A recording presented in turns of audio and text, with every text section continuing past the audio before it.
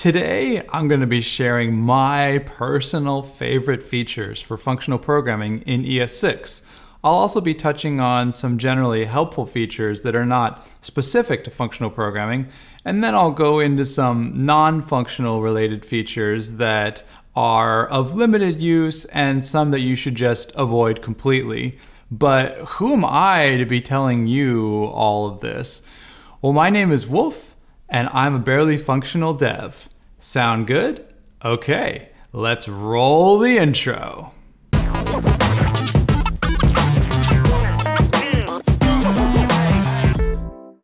I'm going to start with a little bit of background here. So when I talk about ES6, the ES part stands for ECMAScript. And this is the standard that browsers implement in order to run JavaScript. There was a prior standard, which was ES5, and that was from an era when Chrome was fairly new and Internet Explorer 8 had the majority of share in the browser wars. So it was a while before that, development. The original standard was going to be called ES6, which is where the name people refer to it as came from. Later, it was actually technically renamed to ECMAScript 2015, which is based off of the year that it was released, but very few people actually call it by that, just giving that for historical information.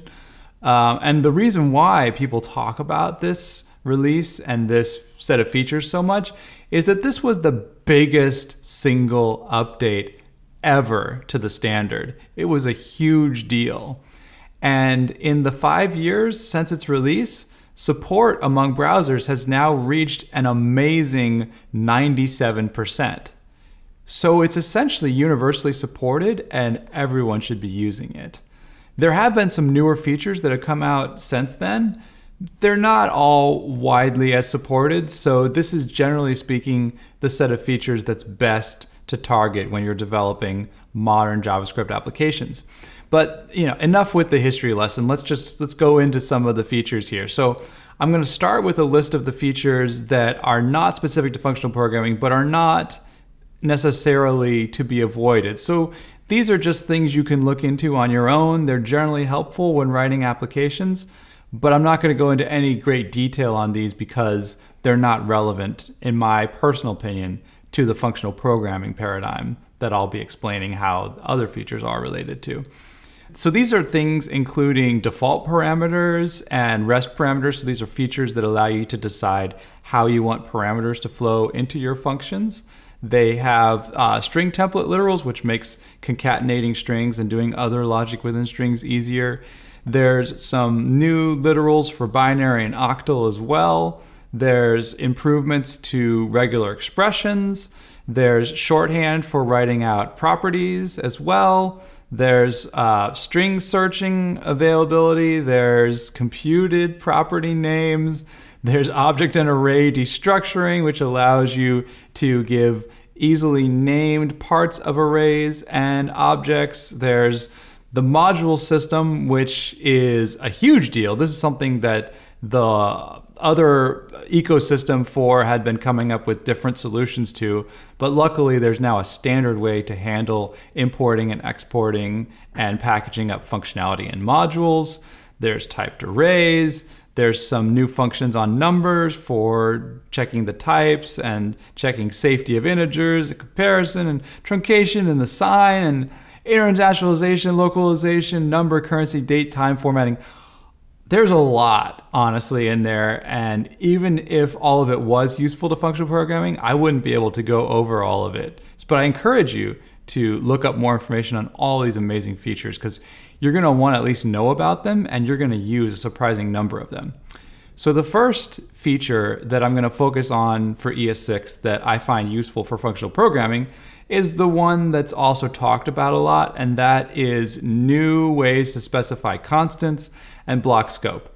I'm not going to go into too much background on how variable declarations used to work prior to ES6, but suffice it to say they were mutable. You could modify the reference at any time, and the scoping rules for them were less than intuitive. So here we have an example showing the fact that within blocks, we can have declarations of constants. There's also syntax for variables, which is the let syntax. I encourage const just because I like using more of an immutable pattern of declaring values once and basing new values off of previous values rather than doing mutations. Your mileage may vary. And of course, if you try to reassign one of these consts, you'll get an error. So that's good. We get enforcement of that. The next useful feature we're going to talk about is arrow functions. This is another big tentpole feature that's been talked a lot about. I find these most useful when you're working with higher order functions, so things like map and filter. By the way, if you want to learn more about higher order functions, I have a video that I'll be linking. And also, if you want to learn more about map and filter, I have yet another video that will go somewhere on your screen. So talking about arrow functions here, what we have is the ability to define a version of the function that you would pass into something like filter here, where you would take in each value and then you'd return whether you want to filter it in or out of the result. And so there's shorthand for this besides just dropping the function keyword and using the arrow function. There's also, if it's an expression, which expressions are my preferred way of writing code. I have another video about statements versus expressions. Anyway, so if it's an expression where it just returns a value, then there's an even shorter syntax where you don't have to write the return statement. And if you only have a single argument, you can even leave off the parentheses, so you can get real nice and concise with these things. I really encourage you to find out more about the features of arrow functions and use them all over your code. Okay, next feature for ES6 we're going to talk about is the spread operator. This one is also related to immutability, and this allows you to, when you're creating new arrays, say in our first example, we take values from a previous array and we use the ... operator, as it's sometimes called, and that will spread, or that will essentially insert the elements from the array that we are using the ... for, and then the result will just keep adding on to that in either direction wherever you use it. There's similar syntax that's available for the object spread. This was added a little bit after ES6. It's not technically part of it, but it's supported by almost as many users today, and I highly encourage learning this one as well. This allows you to do immutable objects in a way where you start from a previous object, you spread that previous object into a new object, you do ... and then after that you write any properties that you want to be overridden, or essentially you want the value to be different in the new object you're creating versus the object that you're spreading into. Okay? Next feature up is, this is for finding elements within arrays.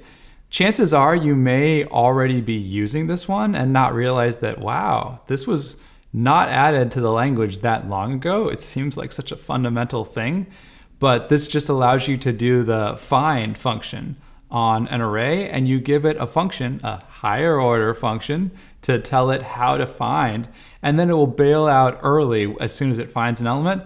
And so this is just convenient syntax for avoiding having to write that loop that terminates early for iterating over each of the items in the array.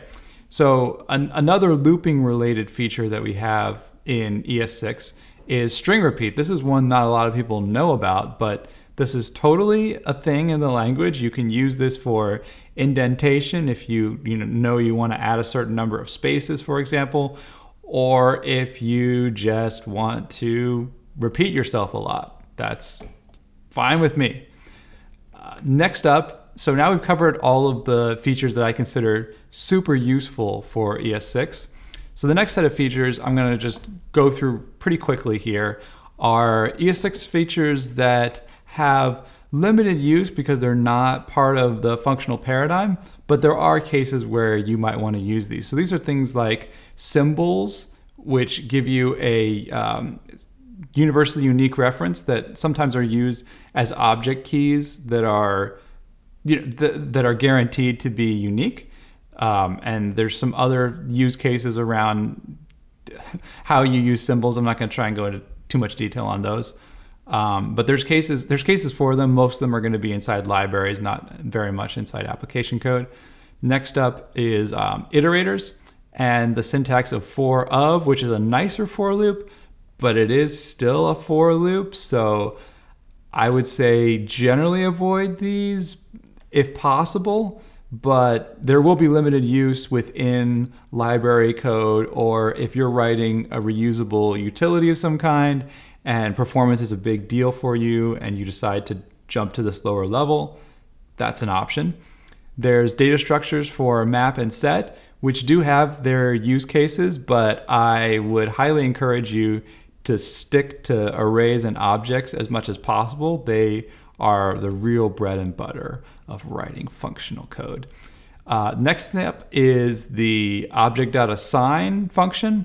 This one is almost the same feature as the object spread that I talked about before, where it assigns different properties and can overwrite each other essentially.